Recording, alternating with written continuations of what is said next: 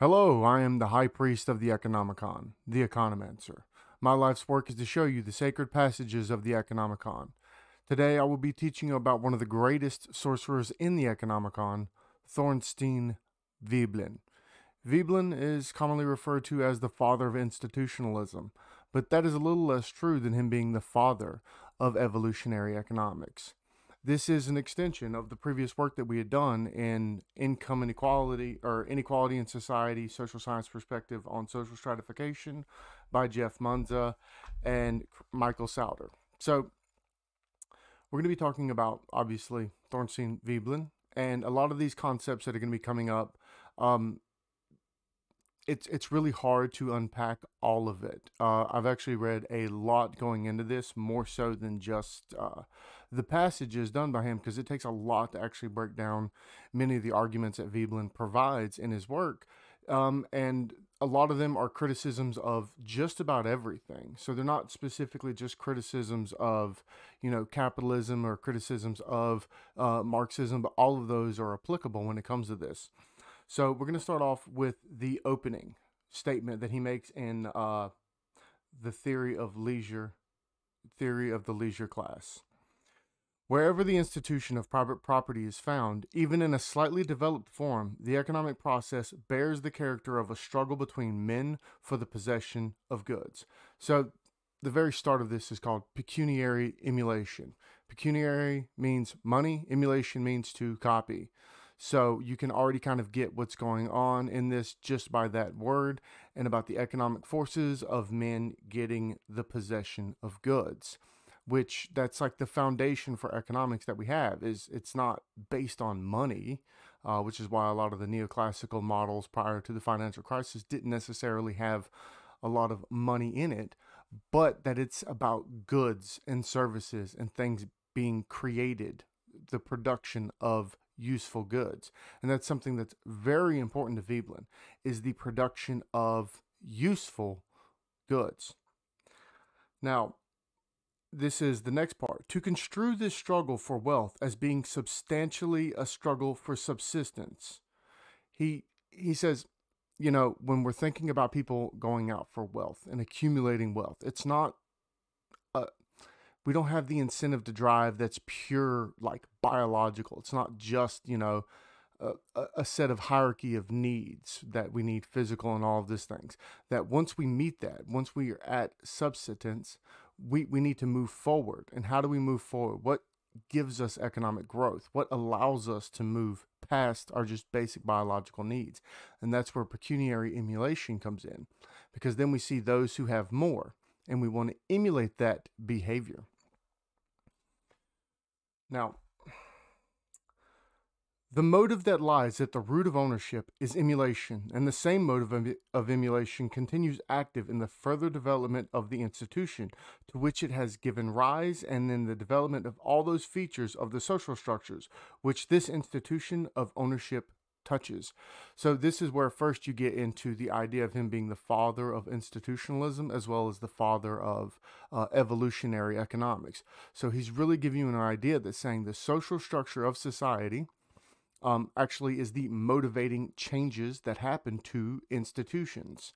And so what happens in society leads into what happens into the institution, and it's an evolutionary process that we get to, the best will win, or hope the best will win, really. And then he goes into ownership began and grew into a human institution on grounds unrelated to the subsistence minimum. Now, this is something that gets brought up as a critique of capitalism, that prior to capitalism, there wasn't much of the idea of private property. It was more like a collective property where it was held by a small group of individuals that made up what is the constitution of what is the institution. And now we've moved into, I guess you could say, the more Western personal and private property ideals that kind of have this knockover effect, that we're moving past subsistence. So now we have to have other ways to formulate society, and this evolution is what's leading into our current institutions. Now, I've done a video on general strain theory, and a criticism of it. But I just want to point out that Veblen in his day gave a lot of the background information that is used in GST. And you can tell in these quotes how much it mirrors a lot of that. So soon as the possession of property becomes the basis for popular esteem, therefore it becomes also a requisite to that complacency, which we call self-respect. In the community where goods are held in severalty, it is necessary in order to his own peace of mind that an individual should possess a large portion of goods as others with whom he is accustomed to class himself, and it is extremely gratifying to possess something more than others. So right there, we're already moving into this general strain theory, this idea that, you know, we already have this envious nature about us, where we're looking at someone who has more than we do, and we're really curious on how he accumulates that. But we're also looking at him going, well, he accumulated all of this. Something that he's doing is working. So if I emulate that, then I should bear the same results in hopes. And so this kind of leads to an issue that's going to be brought up later. However, widely or equally or fairly it may be distributed, no general increase of the community's wealth can make any approach to satiating this need. And this is, in economics, we call this, you know, local non-satiation. So once you're on your budget constraint, any increase in your, in your utility is obviously stopped by your budget constraint. But if you didn't have that budget constraint, you would want infinitely more amount of things. And we know this. This is true. Everyone is locally non-satiated. Now, at the end of the day, there may be some individual who's satiated by what they have, but as a general rule, everyone wants to do more. Everybody wants to get more. If my dollar can go just a little bit further, instead of getting 2 oranges, get 3 oranges, I'm going to be that much happier. Okay. To a great extent, their emulation shapes the methods and selects the objects of expenditure for personal comfort and decent livelihood.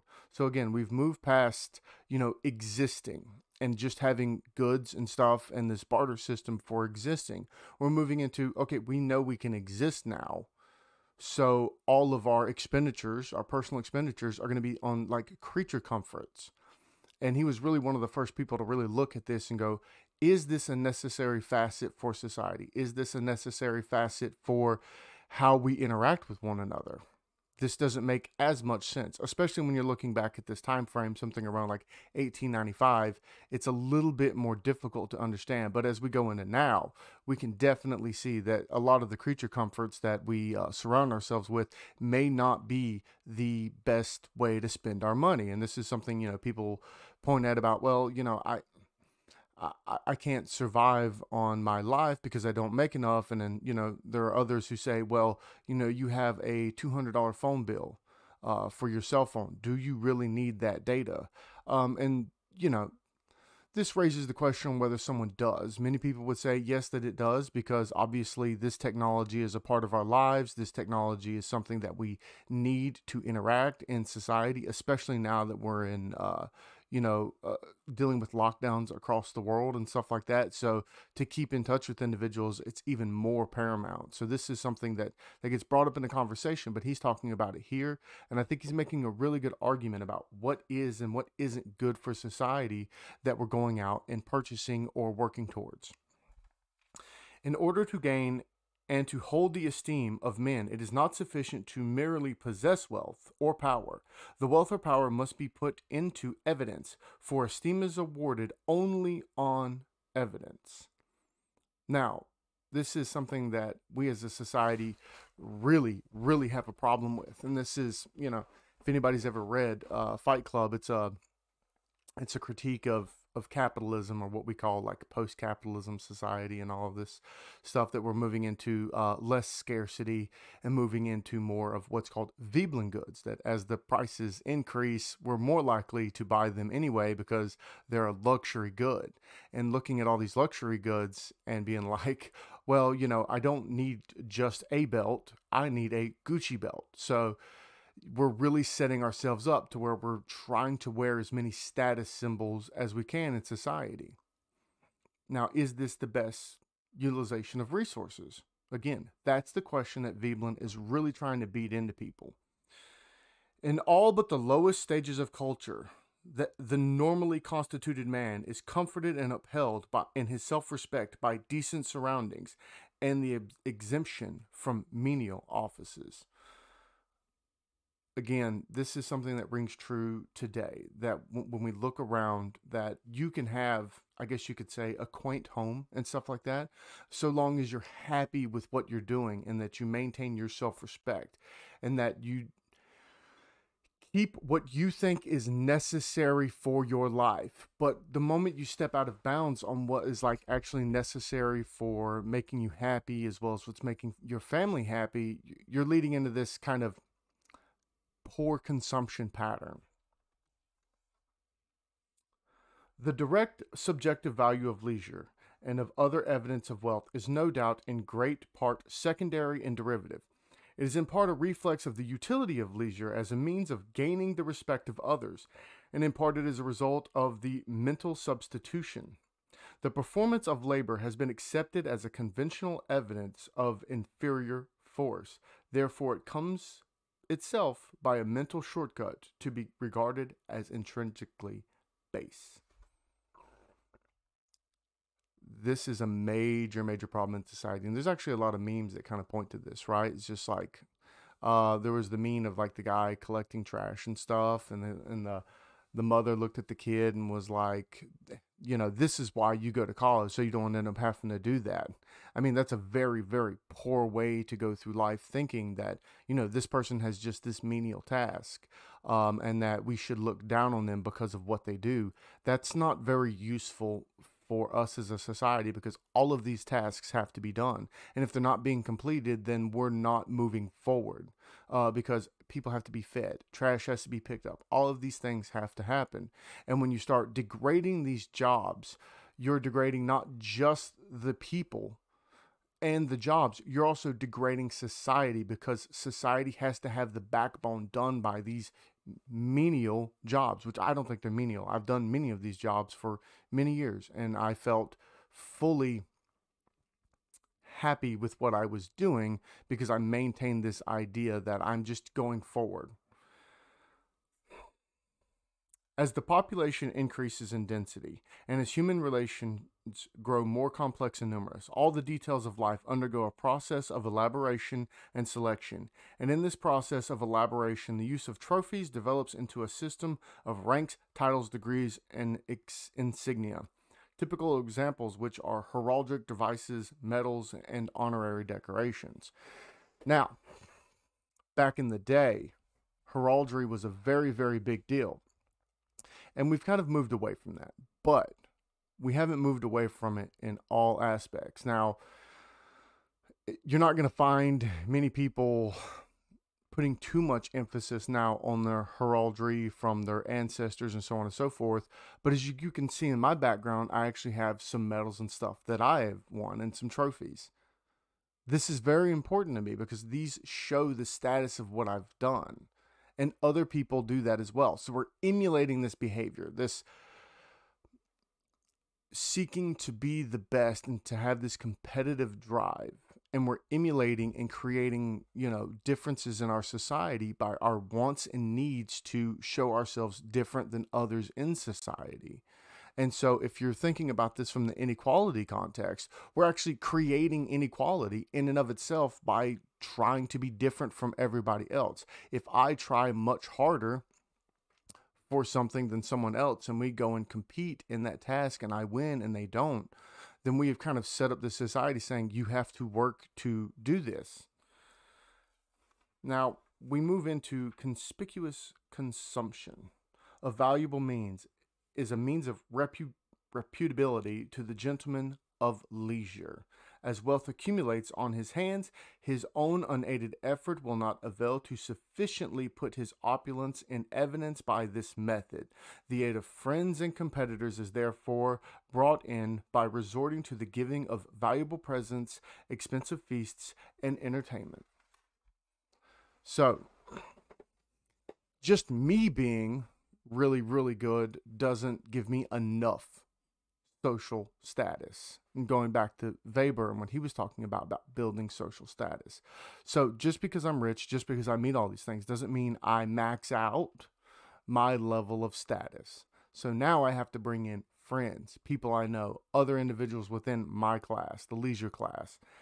And this kind of sets up like this consistent feedback effect where you're now creating a class that's separating itself from everybody by only working for the parties within each other, right? So they'll actually throw feasts, they'll give each other presents and stuff like that. And this is something we can see, like movie stars, for an example. You know, when they go to these events, you know, they're given a bag. It's full of presents. Some people might be paid to be doing a talk or a song or something like that at these events. But essentially, this is setting up its own internal society, which is the next part that he brings in about, you know, class and how it's even subdivided. Now, the best way to think about this is he goes into a little bit more work, which I'm not going to quote him entirely on this. He goes into pointing out, okay, so what does the leisure class do? What is this conspicuous consumption, or what are they giving back to society if they're, you know, if they're having this conspicuous consumption? Is it useful for society to have this? Well, he goes into the idea that immaterial goods as a function of the leisure class. Now, what is an immaterial good? He defines it as like quasi-artistic or scholarly work. They don't produce something of great value for furthering human activity. And it's kind of an unproductive expenditure of time. So if you have two people, for an example, one is an artist, he makes paintings. And then you have another one, he is the plumber. Which one is society going to value more for moving humanity forward? Well, you could very well say that the creativity of the artist may move society forward, but a lot of people would say, you know, to move society forward, we have to maintain what we have. So obviously, the plumber is going to be of utmost importance, because without the plumber, without the trash man, society will eventually collapse. And that's a big, big problem that we have to think about. Okay, so then he goes into the differentiation of leisure class, right? So one of the differentiations he points out is inheritance and geniality. And also the genility of the leisure class, that they're very gentle, that, you know, and this is kind of, we don't really have this idea now, which is something that we'll get into in a minute, but we don't think of them as gentle, but at the time they were considered very gentle. You know, that's why they had the gentleman class. They tried to embody a lot of the work of what was considered Lancelot, right? The chivalrous order where you're very strong and powerful, but you'll also be the one to cry in front of people. And so this was what they were emulating, the I guess you could say the medieval to Victorian period ideals of the perfect man, of chivalry. And they assumed that that's what they were working towards, but he's kind of pointing out that, you know, they're only working towards half of that, of being very soft and gentle, but it's not very good, because what they lack in self strength, they emanate something Machiavellian, something kind of bad in the sense that they'll use manipulative techniques to get what they want rather than just, you know, outright force.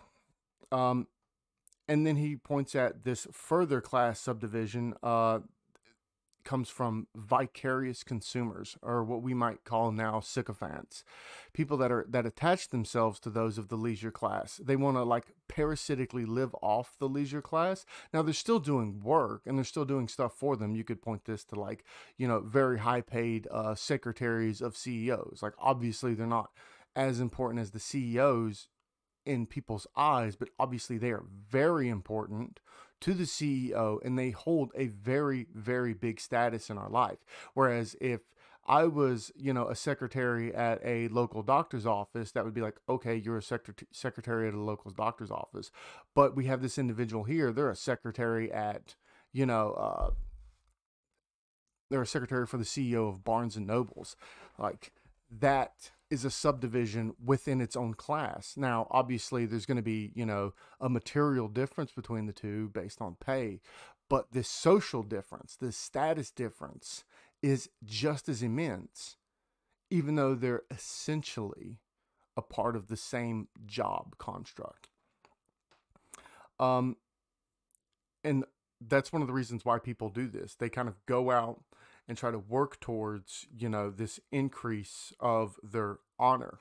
So that's one of the ways he puts it, the honorable or the ignoble classes that we set up ourselves up. Like, it's not noble to be a secretary, but it is noble to be a secretary, given that you're working for like this very famous CEO or this, this very big thing. And so we're trying to separate these titles. And I'll give you another example that he used is the king's master of the horse. Now, just being someone who watches over horses or takes care of a horse wasn't considered a very good thing. It was just like, okay, so you watch over a horse. But society treated the king's master of the horse significantly different. And that was because his honor was bestowed by the leisure class. So now we have this secondary separation within this class or within this like job construct. And then he goes into the vicarious leisure of the wife. And this is he was really one of the best proponents of, moving women into the workforce. He thought that the idea that the woman would stay at home and take care of the house while the man worked, he thought that wasn't very good for society. He was like, this doesn't actually benefit society very much. And that this doesn't necessarily apply to the leisure class, which is actually the big problem, because he has the women are emulating this leisure class. They're the function of pecuniary emulation, where they're stuck at the house and they're in the middle to low income classes. They're essentially still chattel, whereas the rich women obviously can do almost whatever they want, and they also apply a function for our society, right? So it's really easy to see that the trophy wife trope that may be useful back then was something that was important, because you were trying to establish yourself, present yourself, do this entertainment and these gifts, and that allows you for an increased social status. Whereas if you have your wife who's also in this with you, she is also a function of you increasing the social status. Whereas in the lower and middle classes, they're just emulating this. They're like, well, obviously the rich people aren't working, so my wife, even though I'll work, my wife can stay home. She's emulating this leisure class. All she has to do is take care of stuff. And he was like, and his idea was like, this was a taught problem for Western society. And we actually see a lot of that in today's critiques of, the housewife and stuff like that. This led into, the feminist revolution, and where we're at in society now, where, I think it was second wave feminism that was really against the idea of that. So a lot of that comes directly from his work and looking at the pecuniary emulation of women and how they were basically bound in society by our taught processes to do this, and that the men were taught to just love it because that's what they do. But there was no like logic behind it, because we're actually seeing this loss of resources because we don't have these other people working in society and making society better. And so that was a significant problem that he wanted to point it out. So essentially, Veblen's first economic critique of economic growth is that it's not a function of subsistence, and that it's just a function of this dominance hierarchy, and that has nothing to do with the distribution of resources. So he didn't really care so much about the distribution of resources in so much as money. But what he said is that these social statuses are conditioned on the money and then how society perceives that. He calls the motive of pecuniary emulation an incentive structure where the private marginal return of wealth informs of social status and creates a positive feedback loop. And this is something very similar that I had stated in the Weber context, that Weber said, well, it's not that it is economic class that separates, it's that it's conditioned upon the economic class, that even if you solve for, the bourgeoisie and proletariat issue, you're still going to have these social and party class differences that's not solved by just the materialist argument. And that's something that Veblen's saying here, but he's not going so much into party as Weber did. Here he's saying we're continuously even disaggregating the classes themselves through this pecuniary emulation. He also points to, the subdivision that I talked about of uh, lower classes, and how it's for the emulation of reputation. Um, One of the best ways to think about it, if you take a blacksmith, and when he's young, I guess you could say he's trying to emulate the older, the more beautiful works. It's almost artistic. Whereas he gets older, he's just trying to get it done. He's already figured out all the tips and tricks that he's going to be able to accumulate over his life. So now he's just going through, and his status is raised because he's been going through it, and he's already done all of these things. So we're creating within this society this class between the two. So we're subdividing even the poor classes. And what used to be based on just self-respect, that I had the best product and that's why I worked so hard. Now it's not that I have the best product and I work so hard. It could very easily be something along the lines of nepotism, or, my cousin knew this guy who knew the king and therefore got me this job. And so it's not so much about meritocracy as it is, how I can interact with the leisure class. And this is still a very good conflict that we have in our society, where are we actually basing everything on meritocracy? And, he also points out that society as we know of it has moved from the barbarian class, where labor and strength was actually thought of as the best thing to have. And then we moved into this predatory society, as he refers to it, where physical labor is degrading. And that's what I was talking about earlier. And those are really the important points for looking at the pecuniary emulation and how Veblen saw inequality in society. Now, here's one of the normal criticisms of Veblen. He did not foresee the structural changes that we have in society. We actually have very large structural changes. I'll give you an example. We don't necessarily think about pecuniary emulation as much anymore, because we don't look at a leisure class anymore. We still have conspicuous consumption, but it's not based on leisure. It's based on, Veblen goods and stuff like that. What I mean by that is, in the 1890s, wealth was accumulated through ownership, as well as, being lazy, not working, setting up all of these, parties and entertainment because you had either inherited wealth, or you own large parts of land, or you own large corporations. That's not as true anymore. And the reason why I say that is because you go to like YouTube videos for all these famous CEOs, like Elon Musk, for example. They're like, oh yeah, I don't have leisure time. All I do is work. I'm working 70, 80 hours a week at minimum. I'm constantly on call between all of my associates across the world. I have to be able to get in touch with them at that moment. And I think that has removed the idea of this leisure class, and it's moved into this working rich class. Even though you're the owner, even though you're the bourgeoisie, you're still putting in significant amounts of work. And I think that this is very important for society, and it's something that's driven us into higher levels of growth through these structural changes. And it has, codified itself to some extent into our culture,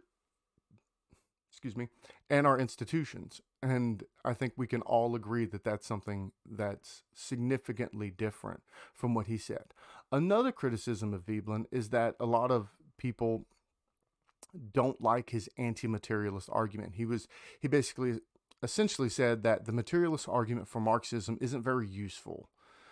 similar to what Weber said, that, we're still going to have these problems in society because, we're still going to emulate those who have more than us, whether it's more social status, party status, or economic status. Because even in a, egalitarian society, there's going to be differences, which I'm not saying that Marx was pro-egalitarian.